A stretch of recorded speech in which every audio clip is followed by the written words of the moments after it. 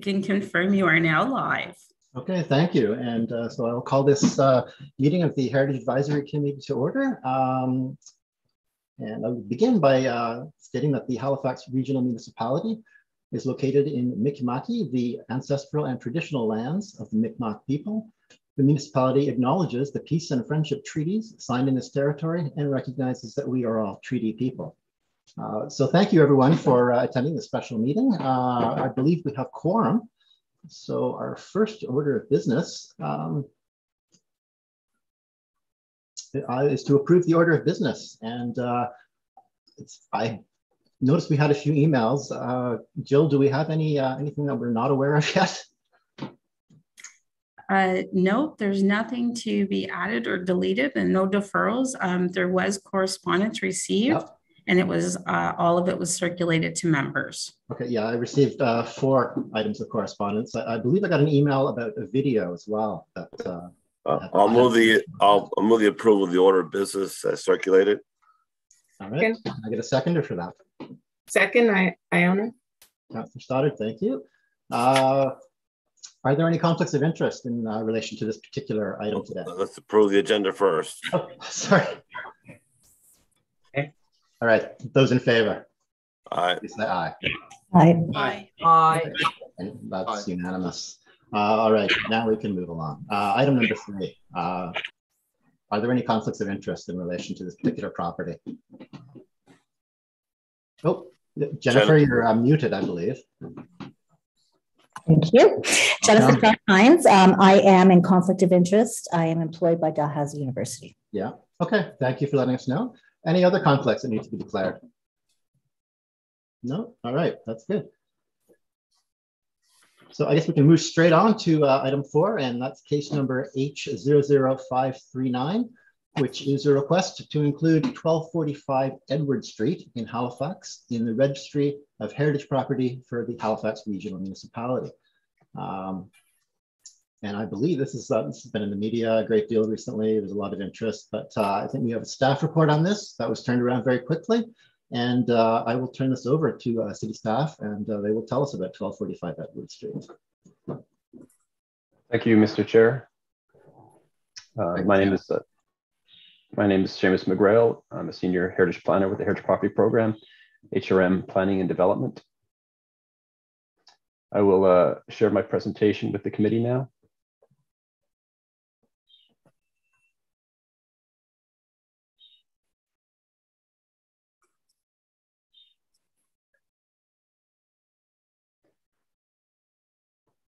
Mr. Chair, is the presentation visible to you?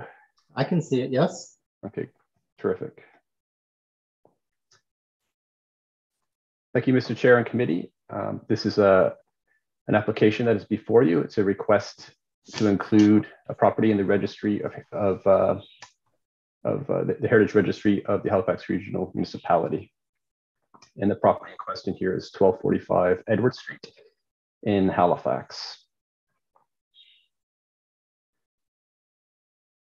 So the property itself is located on Edward Street.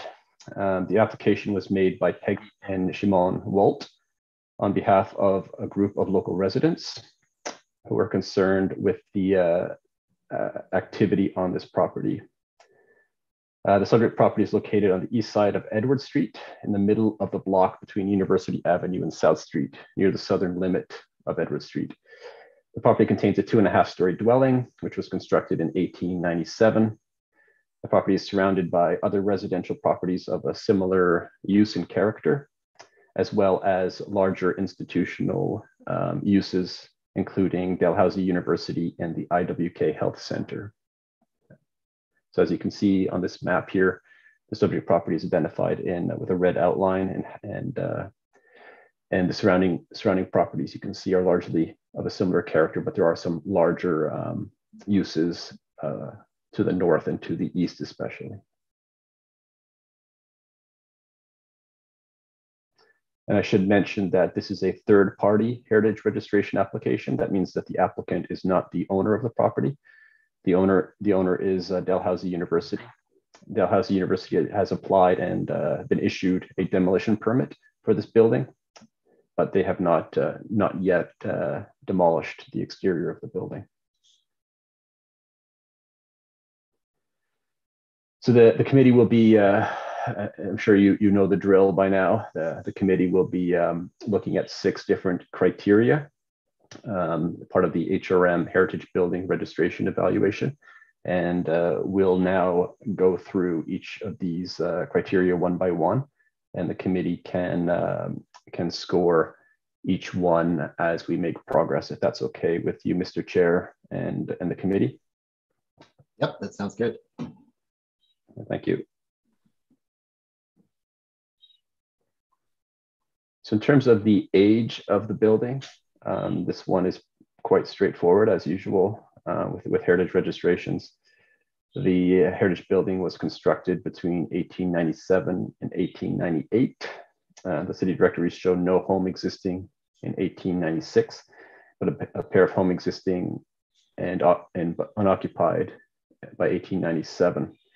And the directories do show this home as occupied by William McCullough Boak in 1898. So staff recommend a score of of 13 because this building was constructed between 1868 and 1899, sorry.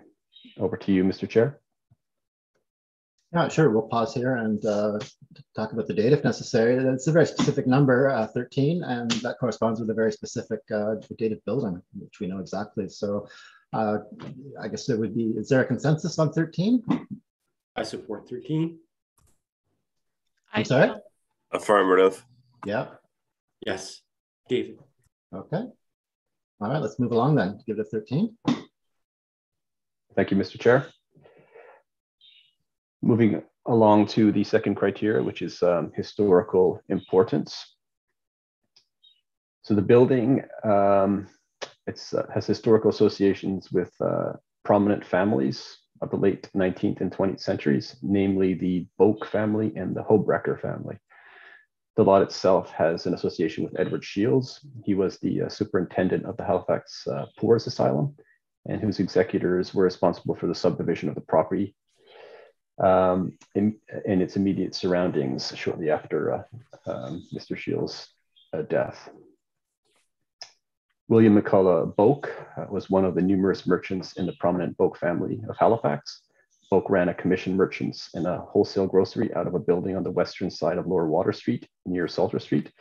He purchased lots from the Edward Shields subdivision in 1897 and commissioned the construction of this house that same year. He became its first inhabitant in 1898 and resided there with his wife and son until 1903, when they sold the property at that time to an accountant named James Frederick Barry. Rudolph Hobrecker purchased this property in 1912. There's a picture here. You can see my cursor. This is Rudolph Hobrecker, seated to the left side of his father, Alexander Hobrecker, and his mother, Charlotte. And here's a picture of Rudolph Hobrecker in the 1930s with his, likely his children and grandchildren. So Rudolph was the eldest son of a prominent and wealthy German immigrant couple, Alexander Hobrecker and his wife, Charlotte. The elder Hobrecker owned and operated a Hobrecker wholesale tobacconists out of the Prince of Wales building in Granville Mall, which is still standing today. The Hobrecker family lived in this particular building for a total of 45 years. Together with a group of Halifax investors, Alexander Hobrecker, that's the father, he established the Braddoor Marble Company, which in 1885 purchased Marble Mountain in Cape Breton. It's from this quarry that Hobrecker sourced the white marble for the construction of the Alexander Hobrecker Mansion, now known as the Oland Mansion on Yonge Avenue. Rudolph Hobrecker worked for his father at the Granville Street tobacconist shop and would later strike out on his own, working as a commission merchant and eventually managing Kelly's Limited, a leather goods company. Rudolph and his wife, Elizabeth, or Bessie, raised 2 boys and 2 girls at this house and eventually sold the property in 1957. So Staff are recommending that this property is intimately related with a prominent local family and recommend a score of between 11 and 15 points. Over to you, Mr. Chair. All right, several prominent local families, I would say. So a score of between 11 and 15 seems appropriate. Can we narrow that down at all? Do I hear any suggestions from the audience? I mean, I suggested 13, Mr. Chairman. 13, yeah. That's sort of right in the middle. Anyone have any other thoughts? Higher or lower?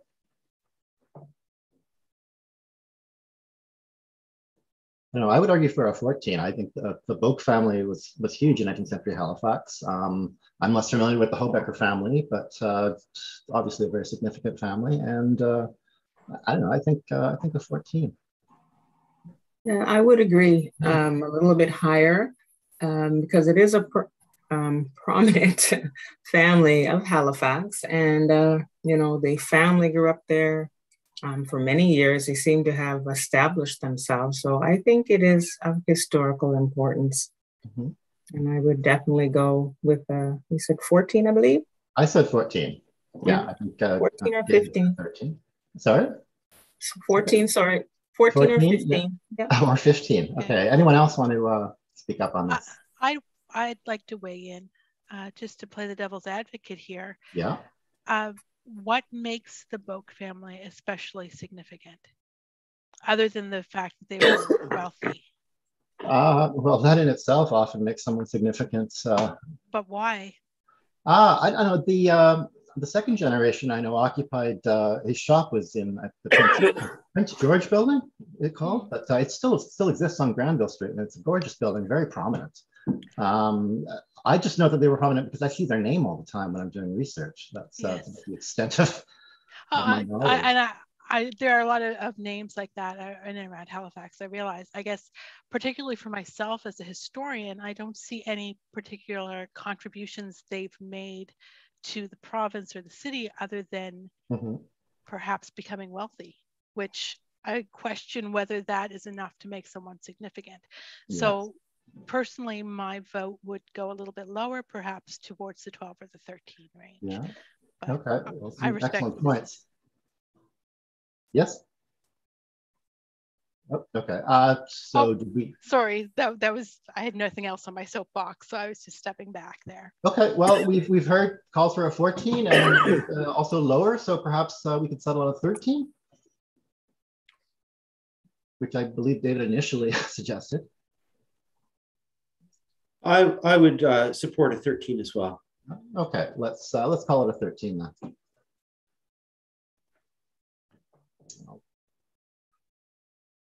Okay, thank you, Mr. Chair. All right, thank you, Seamus.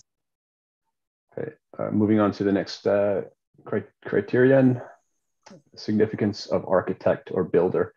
Our heritage research team was unable to ascertain who the architect or builder was for this property, for the design or the construction of 1245 Edward Street. What I would suggest is a score of 1, since we don't know the architect or builder, rather than 0. We know that someone built and someone designed the building. So if you're using a binary approach here, I would suggest a 1 rather than a 0 for a score here. That's something that I could support as well. I don't like giving a 0. And although we don't know the actual architect, we do know that it was commissioned by Boak, and he certainly expressed his own vision to the architect. So we can assume what showed up at 1245 Edward Street was what he had in mind. So I'm okay with the 1. Anyone else? I'm okay with that too. Okay, then we'll go with a 1. Oh, yeah. Leslie, go ahead. I was just conferring. Yep, I agree. All right. Okay, so 1 it is. Thank you. Okay. Thank you, Mr. Chair. In terms of construction type, the dwelling is a 2.5-story building of light frame balloon construction with a roughly rectangular plan. It is built atop a masonry foundation of coarse rubble and stretcher bond brick. The brick portions of the foundation are primarily surrounding the basement windows. The outside walls are clad in a combination of wooden shingles and clapboard, and the roof is clad in asphalt shingles. So staff are recommending a score of 4 and 6 points for a moderately rare or early example of construction technology. Mr. Chair? Yeah, okay. 4 to 6 is our range. Do I hear anything? A 4 or a 5 or a 6? Guess I'm happy to split the difference, go down the middle and pick 5.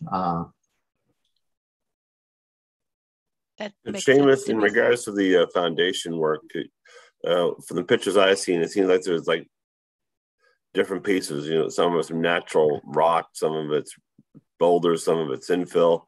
Just kind of, is there a consistency to it, or does it seem like there's been some repair or adjustments or additions done to the house? And I'm just trying to look at the construction type.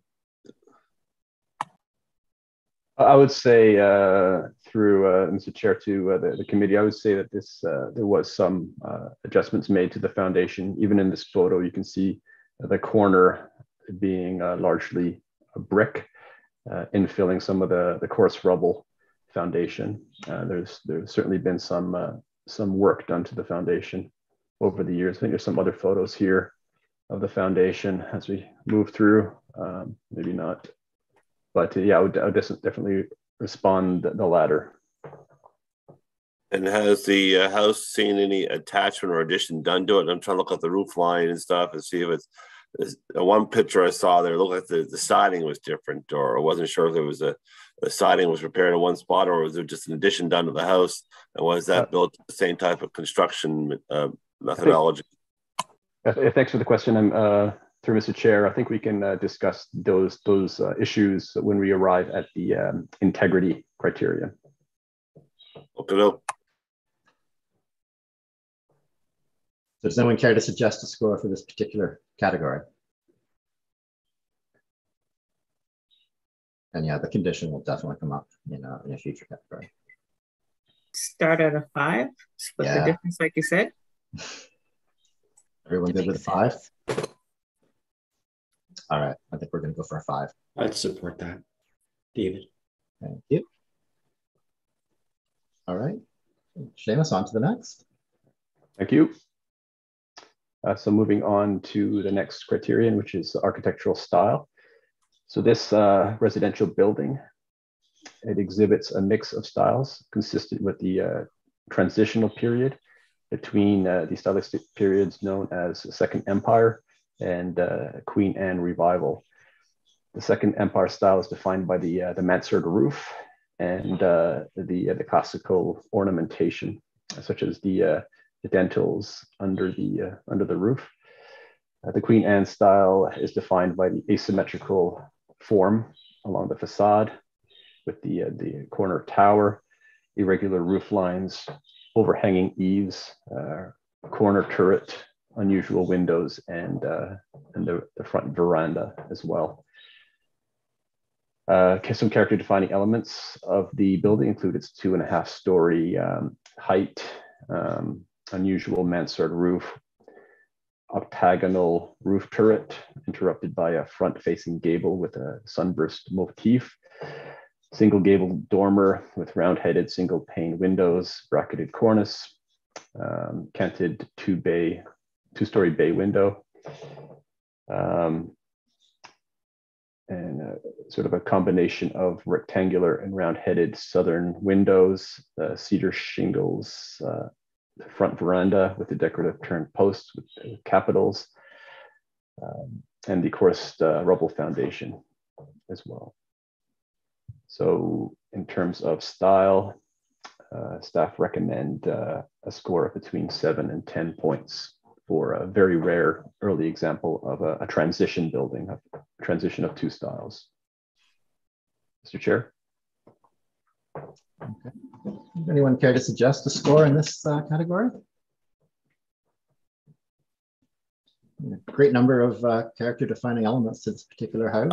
I'd give it an 8 or a 9. I thought it was quite eclectic to see. There's so many different pieces in there, you know, from the pinnacle of the roof to the cornices to the gable ends of the window. I thought it was quite an eclectic kind of collection of architectural styles there.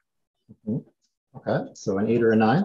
I agree. I was also impressed by the write-up in the report about how it's a transitional between two different styles and fairly rare for that reason. So I would also support a fairly high score. Mr. Chair, I would support a 9. It is, I think, very rare. It's a high point in the transition of that neighborhood. The other homes, and I'm familiar with the streetscape, the other homes are all of the same vintage, perhaps slightly newer. But this one is a high point in the transition, and it has many items and aspects of architectural merit. So a 9. It really is a jewel on the street. So we have a consensus for a 9 so far. Anyone else care to join in? Oh, I definitely support a 9. 9, okay. David, thank you. All right, 9 sounds good then. Okay. Thanks, Sharon. Thank you. All right. Thank you again, Mr. Chair. Just moving on to the 5th criterion, which is architectural integrity. So the building exhibits a high level of architectural integrity. And when we're speaking about integrity, we're referring to the degree of change from the original design of the building, the original details of the building rather than condition. So the building exhibits a high level of architectural integrity with respect to its layout and additions. The house retains its modified rectangular plan with minimal changes. It exhibits a moderately high level of architectural integrity with respect to condition. So staff recommend that this building is largely unchanged and a score of between 11 and 15 points. All right, thanks, Seamus. Yeah, I was surprised compared to what we usually look at. This house is almost identical to its footprint in the 19th century. It needs a paint job, but between 11 and 15, does anyone want to throw out a number to give us a sense of where we stand? Well, I'd give it at least a 13. In regards to the back porch, is that a later addition? It looks like I'm trying to figure from the bottom right-hand corner of that picture the change of the roof line. Just trying to figure what that's. This porch here? Yes. Yeah, so if I go back to this photo, we know that it was standing in 1930s here. You can see it here in this photograph. So we know the porch. Oh, that's the porch itself. Okay. That's the rear porch there. Yeah. So okay. We know this photograph from the 1930s shows it. I'm not sure if it was original to the building, but we know it was standing in the 1930s. So it's definitely a historic piece of the building. Yeah, I thought I saw the outline of it on one of the maps as well. Yeah, I think you're right there, Patrick. I think you can see what I believe is that addition in the revised 1911 version of the 1895 insurance map. And it appears that addition to the rear L is existing then. So if it was a 1911, if it appears in 1911, it's a year before the Hobrecker family purchased the building. So it was likely added by Boak, the original owner. So it was likely an original piece of the building. Or an addition made by the original owner. Yeah, very early on in any case. So I would personally support a 14. I don't know if that's going too overboard.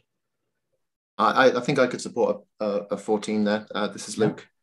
Yeah, I think there's the real kind of exceptional degree of architectural integrity in this property. I believe we did receive some correspondence that suggested that there was a deteriorated condition in the interior of the building, but the building has been unoccupied for several years. But in terms of its overall form and the particular character defining elements that are within our purview here, they are exceptionally intact. And so I think a 14 is a strong case for that.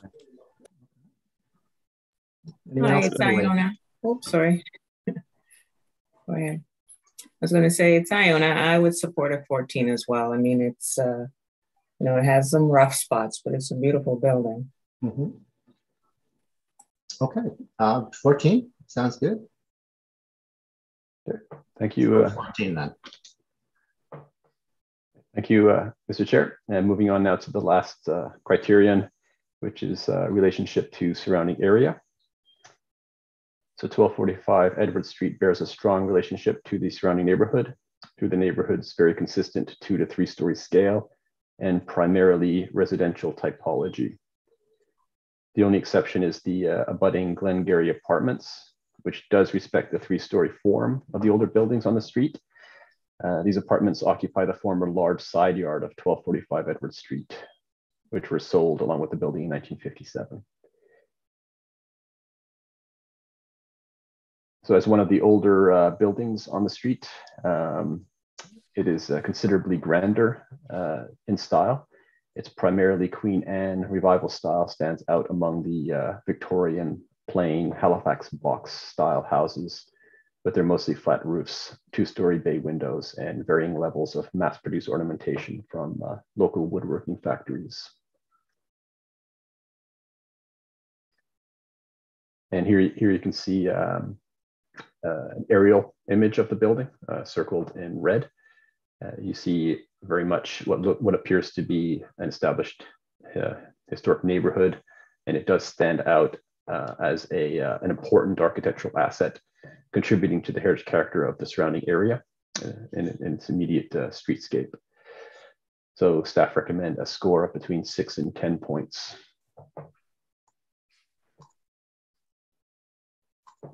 Mr. Chair? Yep. Okay, so recommendation for 6 to 10 points. Any feedback on this from committee? Mr. Chair, it's Lois speaking. Lois? Yep. I'd like to suggest a 9, something that has been overlooked but shows in this aerial photograph.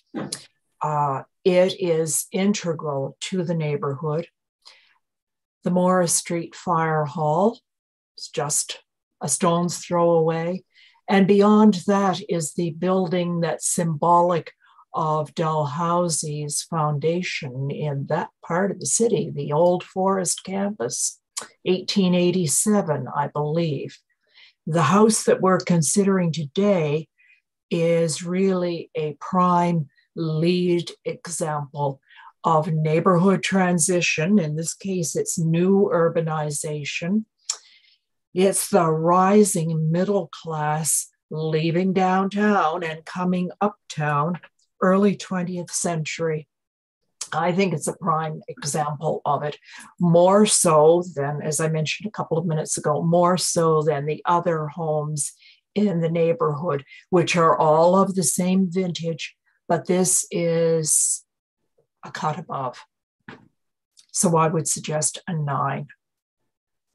Yeah, I also had a lot of the same thoughts that you just expressed. When I look at this house and the neighbors, this is the grandest house, the largest house, and the first house built. So it acted as an anchor for that street and attracted others who followed. And I think also being the largest and grandest house next to a collection of smaller salt boxes, if this house gets demolished, it's going to very much diminish the street and maybe even put the rest of the houses at risk. So I would also support a high score, 9 or perhaps even higher. I'll wait to hear what others have to say first. I think this is Luke speaking. I think I'd take you up on that, Patrick. I certainly agree with your characterization of this as an anchor on the street, and with Lois's description of this as being something integral to the character of the street. It really is quite a fine example of the architectural styles exhibited in the property. It's certainly intimately related to the surrounding area. For that reason, I mean, I would propose that this would be a 10. Yeah, okay. Yeah, it very much is a neighborhood there. So a 10. Anyone else? I was going to say an 8, but I'll satisfy with a 9. I think 10, and I can't say a 10. I mean, like, a little too much. I'd like to see more of the streetscape and stuff and how it all very, very similar and stuff, but just I don't get that feel from the looks like the other houses on the street kind of been modified over the years and stuff. But so yeah, a lot of them certainly have. Okay, well, I would be happy with a 9. I would support Lois's recommendation of a 9. Okay. Lois has made a very good argument and really carefully thought that through. So I would support her recommendation of a 9 as well. Okay, thanks, Leslie. Okay, it sounds like we're good with a 9 then. Okay, thank you, Mr. Chair. 9. Sorry. Okay, thank you, Mr. Chair. Moving on now to the staff recommendation. If this property has scored more than 50 points, and I will defer to the committee for that scoring. The recommendation is to set a date for a hearing to consider the inclusion of the property in the registry of heritage property and to ultimately approve the request for the registration. Thank you very much. This concludes the staff presentation. All right, thank you very much, Seamus, and thank you for getting this to us so fast. This is not an ordinary meeting, so that's much appreciated. So do we know what the whole score is? Yep. I believe the score is 64, Mr. Chairman. Okay, we'll go with that. So it's certainly reached the threshold of 50. So can the clerk verify that? Can Sharon? I think Sharon was tracking it along. She was. Yes, I can confirm the total was 64. Okay. Thank you. Excellent. In regards to the correspondence that we received, I think we should make special acknowledgement of the one from McGinnis Cooper, the legal counsel for Dalhousie University. In that letter, it also refers to a video link. I had the opportunity to watch that 9-minute video. Most of it's about the interior of the building, but some of it's on the exterior. So if you have a chance to review it, it's kind of eye-opening what would the style inside the house, but I'm afraid that what we saw in the video may not be always there now because of I understand there's some abatement processes going on and some of the ordinate woodwork may have been removed and stuff. And there appears to be some structural damage because of a burst pipe and some water damage. So it's disappointing to see that stuff in the video, but I just want to make sure that people are aware of that letter from legal counsel, the external legal counsel for Dalhousie University, as well as a number of correspondence we received from neighbors and supporters of the heritage in the area. So I want to make sure we acknowledge all those correspondence that were received. And the petition that we received last meeting, we should also acknowledge. All right, so if everyone hasn't done so, that video was sent to us at 12:30. I haven't looked at it yet, but we absolutely all should. So if we could move along now to the motion. Can I get someone to read the motion?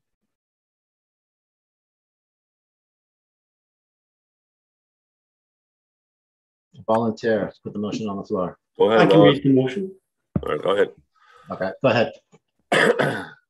I move that the Heritage Advisory Committee recommend that Halifax Regional Council set a date for a heritage hearing to consider the inclusion of the subject property in the Registry of Heritage Property for the Halifax Regional Municipality, and 2, approve the request to include 1245 Edward Street, Halifax, in the Registry of Heritage Property for the Halifax Regional Municipality, as shown on map 1 of the staff report, dated June 24th, 2022, as a municipal heritage property under the Heritage Property Act. All right, thank you, David. Second. So second is Councillor Stoddard? Yes. Yes, okay, thank you very much. So all those in favor, please say aye. Aye. Aye. Aye. Anyone opposed? All right, the motion is carried. And that concludes our business. So can I have a motion for adjournment? Can I ask one question before we adjourn, Absolutely, please? absolutely. So because it's in the process of becoming a heritage property, does all action cease and desist, or is it still liable until it's actually registered or not? I might want to defer to one of the city staff on that so they can give you the exact details. I will defer to my colleague Aaron for that question. Thank you, Seamus, and thank you, Mr. Chair, through you to the committee. Thank you, Councillor, for the question. So we've received some legal advice on this, and we have looked to the Heritage Property Act for some direction. As you know, Regional Council did pass a motion on Tuesday to preemptively ask the municipal clerk to set a date for the heritage hearing once if the committee were to pass the building on evaluation. So now that that has taken place, the clerk will be informed, and they will set a date for a council meeting at least 30 days from today. And a notice will be sent by registered mail to Dalhousie University. Once that notice has been received by Dalhousie, the building will be protected from demolition for 120 days or until it's officially registered by council. So between now and the time that they actually receive the letter, they're still free to do as they intend, or? That is correct. My understanding is that there is ongoing abatement processes on the property. And as of yesterday, there were still some permits that had not been received by Dalhousie that they would likely need to start the process of actual demolition. So it is likely that the house will still be standing when they receive notice. Okay, great. Thank you very much. Sounds like a bit of good news. Any other questions or thoughts before we wrap up? Lois, yes. Yes, thank you, Mr. Chair. I would like to move a vote of thanks to the planning team for facilitating this meeting, Aaron and Seamus, for a very fine report that made it easy for us to understand the various aspects. So I'd like to tender a vote of thanks to the team. And if I could add, perhaps we could add Jill McGillicuddy to that, our legislative assistant. Yes, indeed. Did all the legwork. Yes. Together. It's been a busy week. Yeah. And Mr. Pyle in the background. All right. So much appreciated. Thank you. Thank you. All right. So, and if I should also add, if anyone is interested in talking to the media, I'm not very excited about that, but stick around, and Jill will fill us in on that. So if I could get a motion to adjourn. I so move. Okay, thank you, Lois. Anyone care to second that? Councillor Stoddard, thank you. And we do not have to take a vote on an adjournment, so I will see you next time, which is in about 2 weeks. Thank you all. Thank you. Thank you. Good work, everyone. Happy Friday.